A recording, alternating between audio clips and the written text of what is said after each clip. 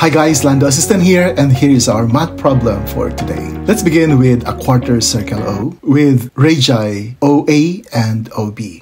Let's locate a point C on OB and another point D on arc AB, and let's form this right angle CDA. The length of segment DC is given to be 7 units, and the length of segment AD is 24 units. We would like to find what is the measure of segment OC. You can pause the video and see if you can solve this math problem.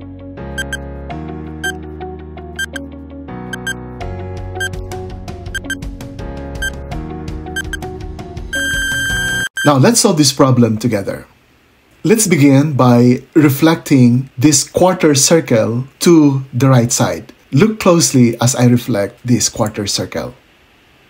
Now, since the right quarter circle is a reflection of the left quarter circle, let's label this point as A prime. Then notice that angle ADC is an inscribed angle and at the same time a right angle. This implies that the arc intercepted by this right angle must be a 180-degree arc, which means that segment A prime must be a diameter of circle O. So when we extend segment DC in the direction of C, we know that it will intersect A prime this way. Now let's connect point A to point C and form this right triangle ADC.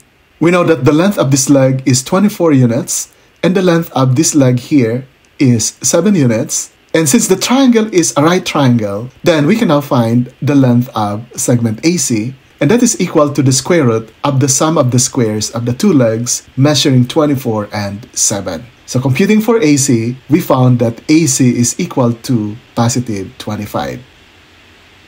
Next, since the right quarter circle is a reflection of the left quarter circle, then segment AC and segment A prime C must be congruent. And since AC is 25 units, then A prime C must also be 25 units. Next, let's find the radius of this semicircle. Let's label radius OA as R and radius OA prime as R also. Then let's concentrate on the big right triangle ADA prime. We know that AD is equal to 24 units and CD is equal to 7 units and A prime C is 25 units, which gives us the length of leg A prime D to be 32 units. Now, since this triangle is a right triangle, then we can use the Pythagorean formula again. So we now have the length of the hypotenuse is 2r, that is equal to the square root of the sum of the squares of the two legs, measuring 24 units and